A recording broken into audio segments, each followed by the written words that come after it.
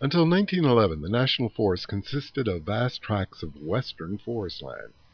In order to preserve eastern forests, which were being clear-cut and causing massive erosion, the Forest Service needed to purchase private land.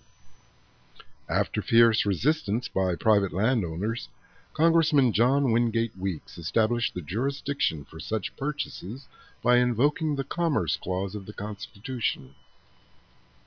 This clause specifies that the United States Congress shall have the power to regulate commerce between states.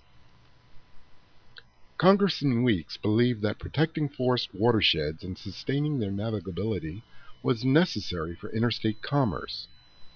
And so, over the next several decades, the United States would buy the cheap, cut-over lands of the East, South, and Lake states. These lands now comprise the Eastern National Forests. And in celebration of this 100th anniversary of this forest-preserving legislation, the Southern Research Station and Bent Creek Experimental Forest host the Spring Forest Festival.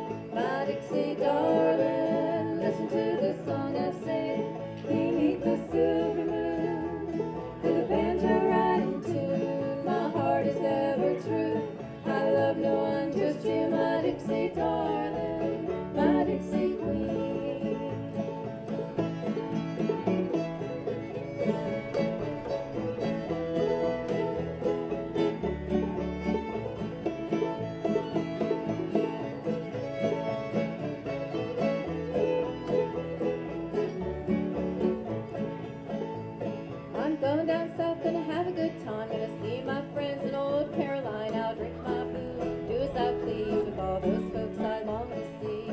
Sing a song, a Dixie darling. There's where I long to be going. Down where the jelly rolls rolling with my Dixie queen. My Dixie darling, listen to this song I sing beneath the silver moon. With a banjo right in tune, my heart is ever true. I love no one, just you, my Dixie darling.